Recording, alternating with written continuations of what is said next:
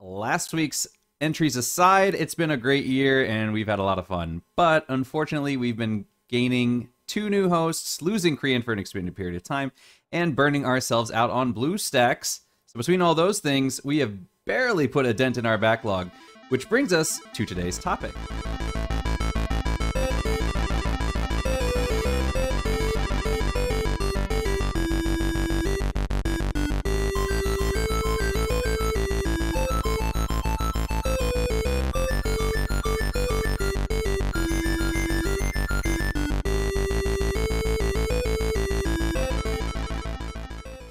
Since I do have a Phil second and one. Chris were maybe here, but we never really know if they are coming or not, Adam had the great idea to have a backup game. And Yes. well, I think that was a very good idea. Yeah, I always have a backup just in case. I tend to over prepare.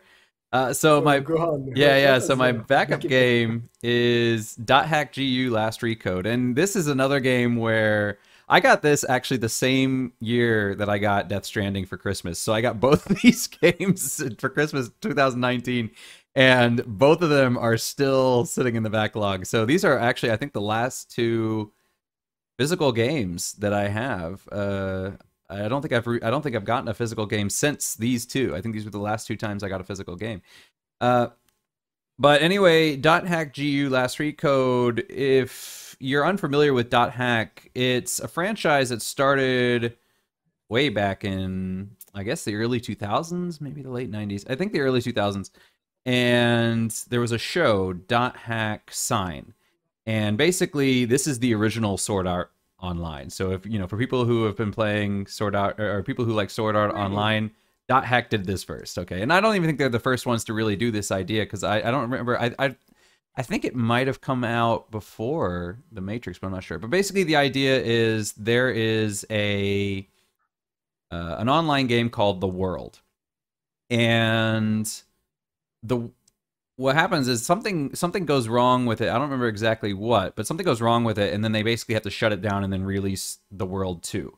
And so all these people are playing this game, but then there's this virus, or there's this thing in the game that what'll happen is the player goes comatose and they are stuck as a player in the game and as a character in the game. And in the original show, the main character, the entire show is basically done within the game, and the main character, Tsubaka, I think is the name, cannot Oh, it's log out not of the game. Kirito. Okay.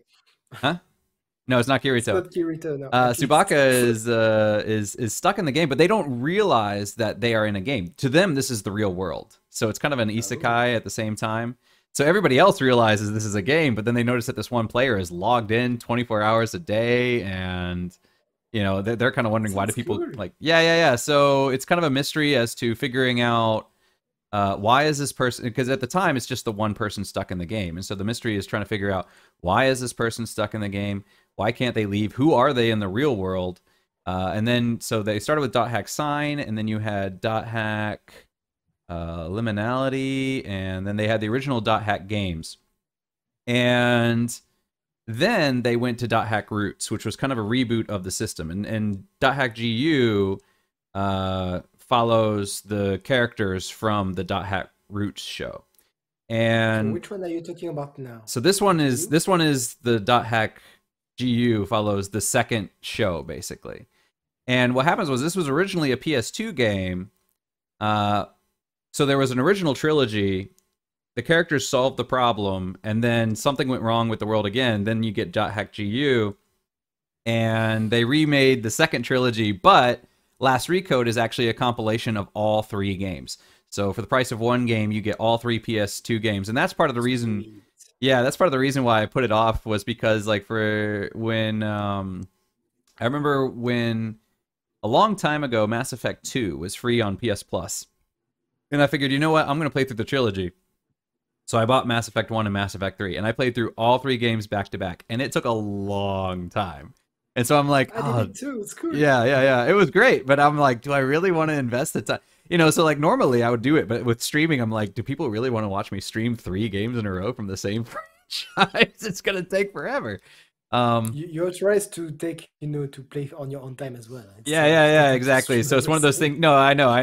And this one was definitely one of the ones where I would be not streaming the entire story because that would take forever. I would just stream on my normal days and wherever I am. I just have to, people have to accept the fact that they missed part of the story.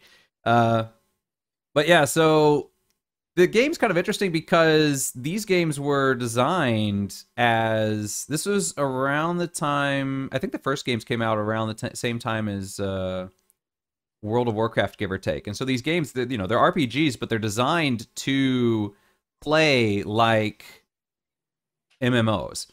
And so you get your character, you have your party members, but you don't necessarily control them. You go on raids, you go to do boss fights, you do all this stuff, at least in the original trilogy. And then and then in the game, they have all the features of, because, these characters are not locked in the game. These characters can still leave. But you have all the access, like you have bulletin board systems, you have forums, you have email, and so you can access all these things in the game. And so the game plays out, you're playing out in this game world, but occasionally you'll get emails from other players and they'll say, hey, meet me here and stuff like that. So it is kind of interesting because you're playing through it's like an RPG, but you're playing the MMO. It's kind of interesting. uh I've been looking forward to this one for a long time. I really liked the original show, and I always wanted to play the original trilogy, and I never got around to it. And when I found out that they were doing the remaster of this trilogy, I was like, oh, okay, I'm going to pick this up. And they said that if sales were good, they would probably do a remaster of the original trilogy as well. However, they have not done that yet. So, but yeah, this game originally came out in 2017, I believe. So, when I got it, it was already 2 years old, and then I haven't played it since then. But yeah, I like the idea that they combine three games. This is what I think they should do more when they do these remasters. Is kind of like this or the Uncharted collection, where you take multiple games together and just put them in a pack. So you can kind of Yeah, play you through the should whole go to thing. Humble Bundle then. Yeah, exactly. Yeah, you can see here they're listing out all the different games in the franchise. Which, So, yeah, yeah. I see it's a Bandai Namco, so already very good label. yep. That's a mark of quality. You said that this is a remaster of the second trilogy. Do you need to know the basic story of the first trilogy, or is that okay Uh, to just start it the second helps. trilogy? It helps, eh? It helps if you don't need to, but for example, they'll show in the trailer there's kind of this it's kind of like a shadowy looking figure, and if you have played the original trilogy, you would know that that is looks it. So basically, all the characters are different classes. But you would Hmm. know that class is basically the thief class, but specifically that is a corruption of the main character. That one right there that you're looking at, that is basically a corrupted version of the main character from the original trilogy. So the original character was Kite, and I think in this one it's called Dark Kite. But basically, because Kite and his crew defeated whatever entity or whatever was corrupting the system, it figured I will just copy those characters and then create my own copies of them. Since they defeated me, if I can That's mimic stronger. them, yeah, I'll be stronger. So it's kind of using corrupted versions of the characters from the original game. So if you've played the original one, you'll appreciate it more, but you don't need to understand what's going on.